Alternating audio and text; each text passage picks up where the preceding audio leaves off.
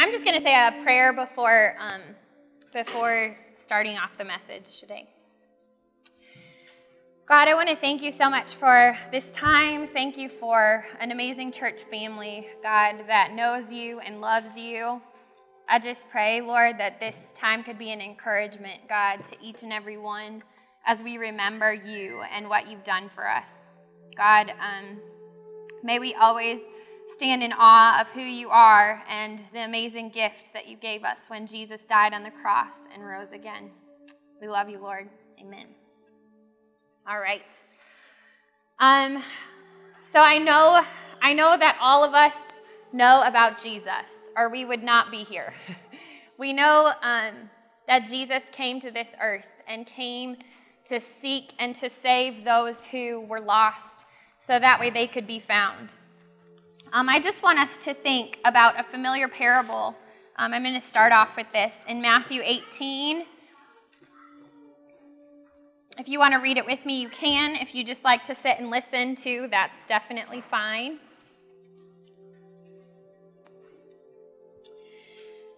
Matthew 18, 12 to 14 says, this is the parable of the lost sheep, one that probably many of us know quite well. Jesus said these words, "What do you think? If a man owns 100 sheep and one of them wanders away, will he not leave the 99 on the hills and go to look for the one that wandered off? And if he finds it, I tell you the truth, he is happier about that one sheep than about the 99 that did not wander off. In the same way, your Father in heaven is not willing that any of these little ones should be lost." I think that's such a beautiful picture, and it's one that we've been using with children's ministry and children's worship specifically over the last little while. This picture of a shepherd who goes out in search of the lost sheep. When the sheep is not in a safe place, not where they're supposed to be, the shepherd's not willing to just leave them there. But the shepherd will go to those places, even if it's dangerous or whatever is going on around, he will go to bring that lost sheep home. Some of the kids have gotten to hear that and know that that is really the gospel message. That's what Jesus has done for us. He's the good shepherd, and we are like that lost sheep. I want us to imagine that lost sheep now, to think of that sheep that chose to go off on his own. The sheep, they wandered away from the flock. This is what the sheep chose to do. At first, maybe it was exciting. There were so many new things to see, so many new places to explore, experiences to be had. But after a while, as it got dark, so many things that could hurt the sheep started lurking around. Maybe the sheep could hear howls of wolves, different things happening around. And maybe that sheep began to be scared, and it started to think about the safety that it used to know, the safety of being with the shepherd, being in the shepherd's care. And just then, when it was feeling afraid, the shepherd comes and takes that sheep on his shoulders and carries it home. We're like that sheep, and Jesus is like our shepherd. Sometimes in our lives, maybe some of us have chosen sin, or we've chosen to be like that lost sheep and choose things that are not God's best for us. Maybe we've chosen to live for ourselves. Maybe we've chosen different things. But Jesus came to look for us, and he took us on his shoulders and carried us home. In the first service, Melody sang Amazing Grace with her daughter, and it was so beautiful. And it just reminds me so much of what Jesus has done for us. You know, no matter how long we've known about God, we should never stop being amazed by the grace that he's given us through Jesus Christ. Yeah, I think that sometimes in our lives, you know, we go through the motions of living as Christians, and we forget to stop on a regular basis to be amazed by his grace. But I hope that we can do that this morning, and I hope that we can all do that on a regular basis. Maybe some of you have never actually felt lost, like a lost sheep. You know, some people, they have a special story. Their story might be that they grew up in a church and that they never had a rebellious time or a time where they really turned away from Christ. And if that's you, praise God. That's awesome. If you have been able to stay in that sheep pen for your whole life, that is amazing. And that just means that that's what you also get to share with others, the grace that you've known your whole life. But maybe instead of like the sheep that chose to wander off, maybe some of us have a little bit different story. I like this book. I actually read it several years ago, but was reminded of it as I was preparing this lesson today. Someone gave this book to me a long time ago, but it's called Lessons from a Sheepdog, and it's by a man called Philip Keller. And he was actually a shepherd. He had a ranch with sheep. And Philip Keller, he actually had found out about a certain kind of dog. Now, he was a shepherd, and he knew that he needed some extra help. So he was hoping to find a sheepdog. And he found this dog that was very, very angry. This dog lived with an owner who kept him tied up and who got very upset when the dog would try to chase people on bikes or try to run. The owner got very upset. And so they not only chained him once, they chained him twice. He was double chained, and he was just a very, very angry dog because of the way that his owner was treating him. So he was mistreated. This dog was not able to be the dog that he was meant to be because he had been mistreated. And Philip Keller, he got this dog and he brought this dog home, and he knew that I'll give this dog a chance, but if this dog doesn't change, this dog's going to have to be put down. They're going to have to die. This dog's going to have to die. And that was a very sad thing. And Philip Keller really wanted to give this dog a chance at life. So he brought this dog to his ranch, and Philip Keller started to give this dog food, give this dog water, but the dog would refuse it. The dog didn't even want to take the food and water from him. He would not let him pet him or touch him or anything. He was just very, very angry. This dog was angry because of the hurt he had experienced in his life. And finally, Philip Keller decided to try something. He decided instead of keeping this dog chained, he would let this dog be set free. So he unhooked the dog, unleashed the dog, and the dog ran. The dog just ran off. And every day, Philip would try to come and to look for the dog. And he started to see the dog in this one place, kind of up on top of a cliff or on top of a hill. And he decided to put food out at that spot where he had seen the dog. And he came back the next day and saw that the food had been gone, that the dog actually ate the food. And he continued to do that for the dog. And then one day when he was out looking for the dog, he felt a wet nose come up and touch his hand. And the dog actually chose to come to him. And it was a big process for this man to develop trust with this dog who had been hurt. But finally, this dog started to trust and realize that this master is different than my last one. This master actually wants good things for me. And it was so amazing how the relationship between the dog and the shepherd grew. And as this relationship grew, the dog actually started to respond so much to the shepherd that anything that the shepherd told him to do, the dog would do it eagerly. The dog would be so excited to do what the shepherd wanted him to do because the shepherd wanted this dog to be who he was made to be. I think sometimes that some of us, maybe we've not been like the lost sheep that chose to wander off and chose to do things wrong, but maybe some of us are more like this dog. We didn't choose to be with the wrong master or to be hurt in different ways, but hurt happened to us. And we did not know true love, and we didn't know who we were truly made to be because we had all these hurts and things that we were carrying along with us. But you know what? Sometimes even this affects our view of God. Sometimes we don't see him as the good shepherd because of our past experiences. But the amazing news is that no matter what's happened in our past, and this might all just be review to everyone, but I think we need to be reminded of this regularly. No matter what's happened in our past, Jesus wants to be like that good shepherd and set us free. He wants to set us free so that way we can choose to live the life he made us to live, the life that he meant for us to live. Yeah. The Bible says that while we were yet sinners, Christ died for us. It says in John 3:16, "For God so loved the world that he gave his only Son. Whoever believes in him will not perish but have everlasting life. He cares for the hurt, the lost, the hurting, and the broken, and he wants to heal people's hearts and to make them new, to give them a new chance at life."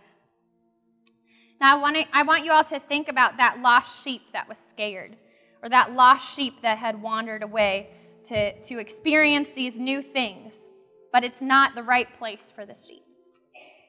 Imagine that sheep is your child, or your father, or your mother, your sister, your brother, your grandchild, someone that you love so much. If that was that lost sheep, what would you do? Would you let that sheep be lost, or would you choose to go and try to find them, to bring them back home? I think that is what us sharing our faith is actually all about. Sometimes we don't look at it like that. We think, oh, will I offend someone? We think, oh, well, how will this person respond? Oh, it looks like a great big mountain in my way to share my faith with someone. It looks so difficult and so hard. But you know what? If those people, whether it's someone that you love and know personally or someone on the other side of the world, they're like that lost sheep. And the thing that can bring them home is you sharing with them about God's love. You get to go with that good shepherd and help to call them back home. It is awesome. It is a gift. It is a privilege to get to do this. I remember when I was a small child and I had prayed and given my life to Jesus, and I just shared with everybody. I was like, yes, Jesus died for you. You can have a new life in him. I would share it with everybody. And I remember praying with some of my friends when I was just teeny tiny. And now, years down the road, sometimes for some reason we make things a lot more complicated as we get older, don't we? Years down the road, I remember being in India, and I was walking with a teenage girl, and she came right up to me, and she's like, she was very, very interested in all this stuff about Jesus, but her family was Hindu, and they really did not want, they were very much dedicated to their religion, but she had such an interest in knowing about Jesus because she thought there was something more in that than what she was experiencing in her own religion.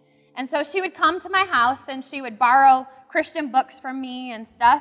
And she was just walking with me on the street one day and talking, and she's like, I'm just listening, nodding, She said, sometimes I start to question, is God really real? Is this stuff about Jesus really real? And I was actually walking with Ella at the time, too. Ella's probably 2.5 or 3. And Ella pipes up and said, of course Jesus is real. It was just such a precious moment because for kids, it's simple. When they're excited about something, they're going to let you know. Whatever that something is, when they are excited about something, they're going to tell you about it. They're not going to hold it back. They're going to tell you. I know sometimes when I'm telling stories to these guys, they have something to say. It's so hard to wait those extra 2 minutes to share what you want to say. When you're excited about something, you just got to let it out. And I love that about kids. I think they can teach us a whole lot about this whole gospel thing, don't you? So we're going to turn again, Matthew 18, but we're going to look at verses 1 and 2. And it says, at that time, the disciples came to Jesus and asked, who is the greatest in the kingdom of heaven? And you know what? They might have wanted to hear their own names then, huh? Maybe it'll be you, or you. But you know what Jesus said? He called a little child and had him stand among them. And he said, I tell you the truth. Unless you change and become like children, you will never enter the kingdom of heaven. Therefore, whoever humbles himself like this child is the greatest in the kingdom of heaven. Now that would be a blow. But how beautiful that is. We need to stop making everything so complicated and realize the simplicity that children see of, I've got good news to share, I'm going to share it. I got something wonderful happening, I'm going to share it.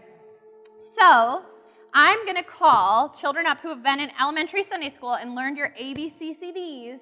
Anyone who wants to, come right up here to the front real quick. Okay? Anyone who wants to. I need at least a few. Come on. Lily, Maddie, you two definitely know. Come on. Okay, Elle will come. Right up here. Anyone else? Jackson. I really need Jackson. Jackson knows this. Lily, Caroline, Hannah. Yeah, we'll all say it together. Don't you guys worry. You don't have to say anything alone. We're all going to say it together, okay? All right. Well, we have been talking about this. Does anyone remember, what is the gospel? Guys, what does that word gospel mean? Does anyone remember? What is gospel? Good what? What do you think it is? Good news, that's right. And do you guys have good news inside your hearts to share with people? Yeah, that's right. So we've learned a really simple way to share the good news. And these guys have memorized it. So over several weeks, a lot of these guys memorized it. And many of them can say it off by heart. So we'll all say it together. No pressure at all. We'll just all say it together, okay? All right, instead of the ABCDs, we do the ABCCDs. So it's a little bit different. But here we go. A, what does A stand for, guys? All have sinned. And our verse is Romans 3:23. All have sinned and fall short of the glory of God. Everyone's done things that are bad, right? Now B stands for because of sin, we deserve to be punished. So that's kind of sad. We don't like to get punished when we do things bad. But the truth is that when we've done things that are bad, even if it's one thing, right? Even if it's one thing, we actually deserve to be punished, okay? And our verse is Romans 6:23. The wages of sin is death. But the good news, but the gift of God is eternal life through Christ Jesus our Lord. That's right. And then the first C stands for, good news is Christ. And this is what he did. John 3:16. For God so loved the world that he gave his only Son. Whoever believes in him will not perish, but will have everlasting life. That's right.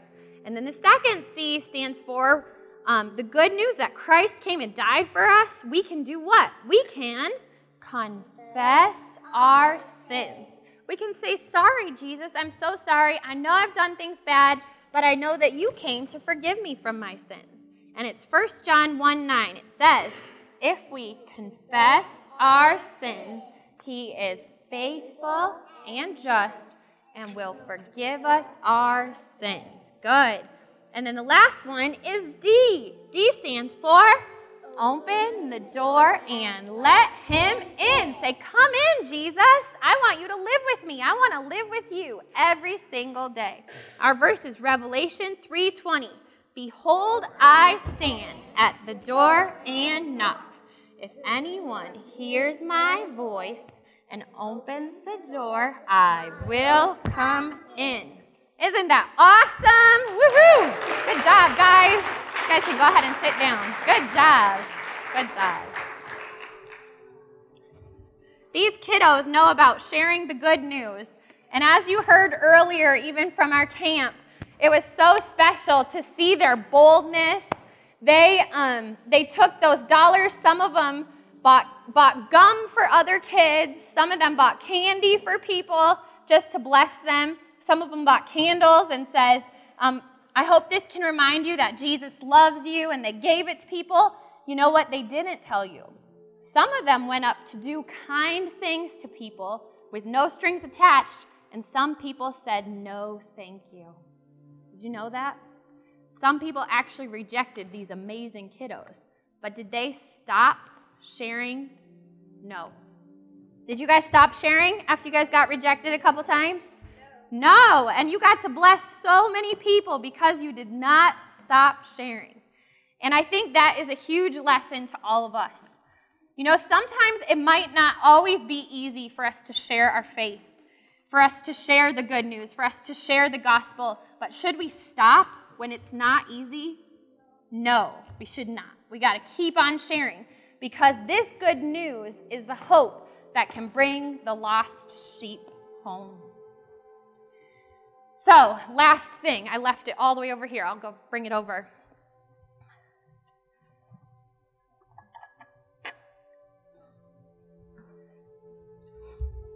So what makes it easier for us to share our faith?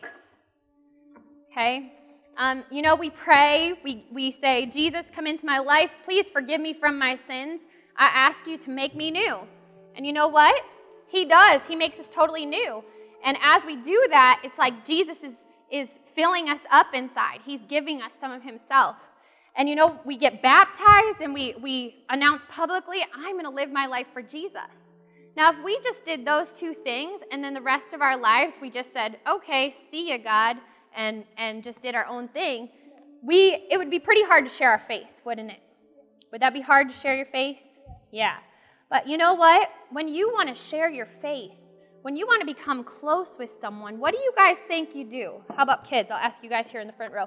So if you want to become best friends with somebody, what do you need to do?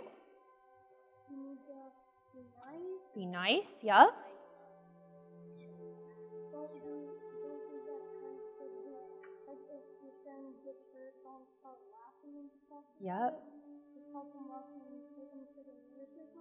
Yep. Yep. Be kind to them, help them. If they get hurt, you can help take them to the nurse. That's right. Now, could somebody be your best friend if you never hung out with them? No. If you never talked to them, could they still be your best friend or no? They can't? Why do you think? They can, you think? They'd still be your best friend in the whole world if you never even said hi to them? Maybe if you said hi. But I think the big thing is sometimes when we want to become really close to someone, we might start to have play times with them. We might have play dates with them. We might invite them over to our house. We might talk to them at school or have lunch with them.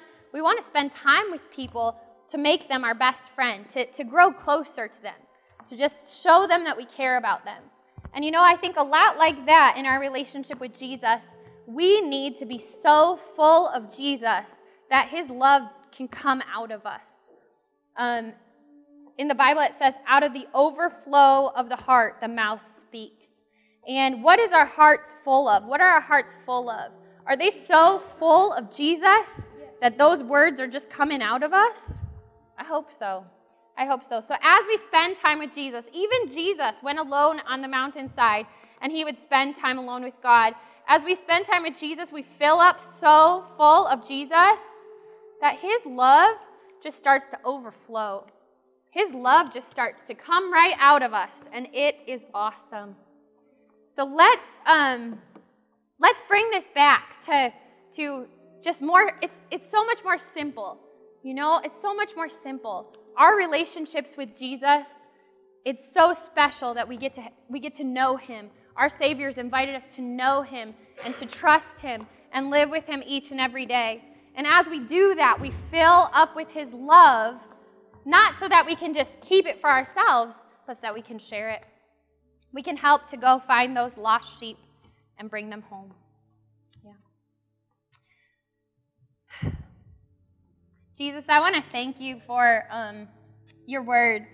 I want to thank you that you are not willing that anyone should be lost, but you desire for us to be your hands and your feet, to partner with you, and to get to help bring people back home, back where they belong, with the right master That's you, the master that desires for us to live alive.